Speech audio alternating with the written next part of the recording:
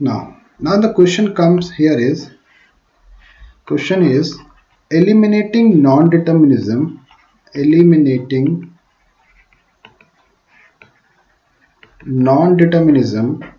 or if we do left factoring, both are the same thing, right?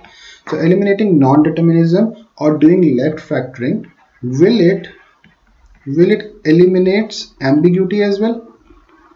Will it eliminates ambiguity also? Now this is the question.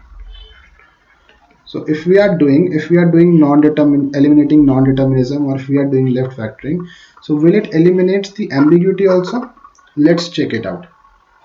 So as we have converted the previous grammar, as we converted the previous grammar into deterministic grammar, so that was this, right? S dash epsilon es and e drives b. So this was deterministic, which we converted from non-deterministic, right? Now let's check it out. Now we have eliminated the non-determinism from this grammar, right? Now we are checking whether this grammar is ambiguous or not. So take the same string I E T S E S.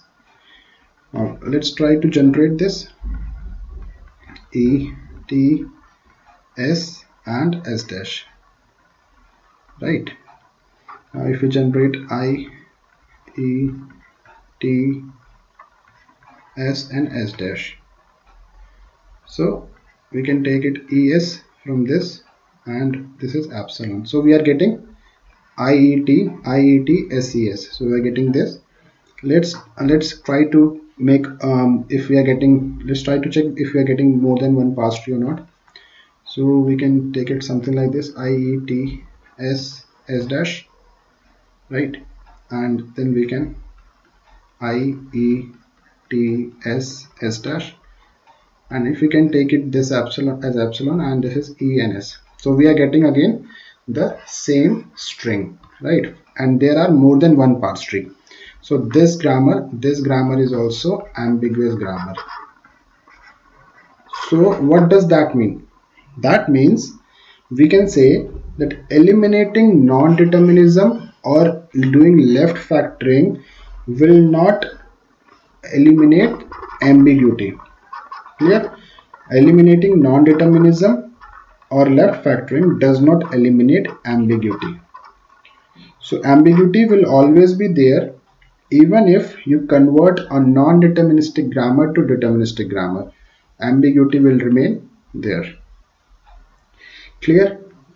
Now, so if we talk about what is the root of this ambiguity, let's see this. So we were trying to generate this string, right? So we were trying to generate this string. So we are saying here that what is the root of this ambiguity, why it is ambiguous.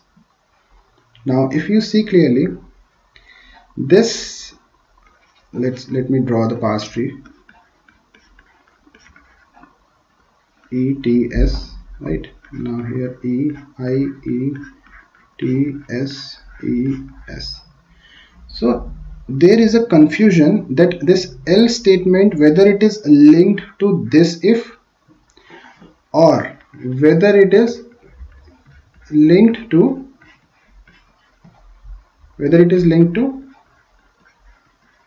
this if, right?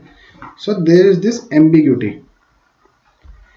There is a confusion that else statement is linked to which of the ifs, whether this one or this one. So this is the ambiguity. It is the main reason of this ambiguity. So ambiguity is not because of non-determinism. Ambiguity is due to inherent property of the language. Okay, and here in this grammar the ambiguity is because the confusion that whether this is else, right? Whether this else is related or linked to this if statement, or whether it is linked to this if statement. So this is the root cause of ambiguity in case of this grammar. Clear? Now we will see a few examples how we can convert or how we can eliminate non-determinism. Okay. So let's take few examples. Suppose we have something like this: ASSBS, or ASASB, ABB, or B. So as we can see, this is non-deterministic grammar. Why this is non-deterministic grammar? Because you can see there is the common prefix AS, right? Or AS can be the common prefix among these two productions, or single A can also be the common prefix. This is in top 2 productions, this is in top 3 productions, right? So we can consider any one of this, and we can try to eliminate non-determinism, right? So either we can take the first 2 productions and take common prefix as AS, or we can take the first 3 productions and we can take the common prefix as A, right? So now let's consider small a as the, we can take both the cases, but now we are considering small a as the common prefix here. Okay, so let's try to take small a as common. So what we will get? A. Now the remaining part will be S dash, right? And here B, due to this production. Now S dash can be SSBS, right? Or SASB or BB from these. SSBS, SASB and BB, right? We have taken small a from these 3 productions, right? And S dash can be this. Now if we see carefully, here also it is non-determinism, because there is a common prefix in 2 productions, right? So now we have to convert this as well into deterministic. So what we can do here is take S as common and rest as double dash, right? And we can also write BB from this production. Now S double dash can be SBS or ASB from this one, right? Now this is the whole grammar, the whole deterministic grammar will look like this. S drives A S dash or B, S dash drives S double dash or BB, and S double dash drives SBS or ASB. Now if you see there is no common prefix. Here it is S, here it is A, here it is B, here it is S, here it is A, here it is B. So there is no common prefix. So this is deterministic grammar, right? So we have eliminated non-determinism from the given grammar. Clear? Now let's take another example. Now let's take this example. So we have BSS AAS or BSS ASB or BSB or A.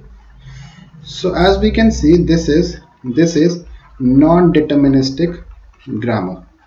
Why I am saying this? Because you can see BSS, right? BSS is common, BSS A is common among the first two productions, right? Or we can also see like this. We can also take BS as common, So there can be more cases like, and BS is common. So BS is common in top 3 productions. BSSA is common in top 2 productions, right? So there can be many cases possible. Clear?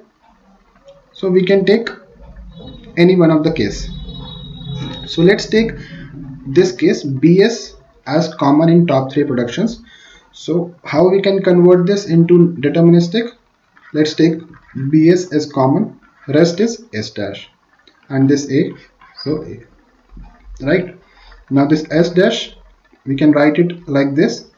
Now this is S dash, right? This is S dash, and this is, so it will be SAAS, clear, or it can be SASB, or it can be B, clear. Now if you see carefully, here also it is non-determinism, because SA is the common prefix. So we have to convert this grammar into deterministic grammar as well. So we can write something like this: take SA as common and S double dash as the rest of the things, and we can write here is B, then S double dash, then we have this AS and SB, so AS, right, or SB. So now if you see, we don't have any common prefix. Here it is S, here it is B, here it is A, here it is S. So no common prefix. Now we can write the whole grammar like this: S derives B S S dash or A, and S dash drives S A S double dash or B, and S double dash drives A S or SB. So this is the deterministic grammar. Clear? Is it clear? Now and we can also take one more case, like we can take BSS as a common. We can take BSS as common as well. So there can be many cases. And now after taking this example, so it will get clear to you how we can convert a non-deterministic grammar into deterministic grammar. Clear? Okay.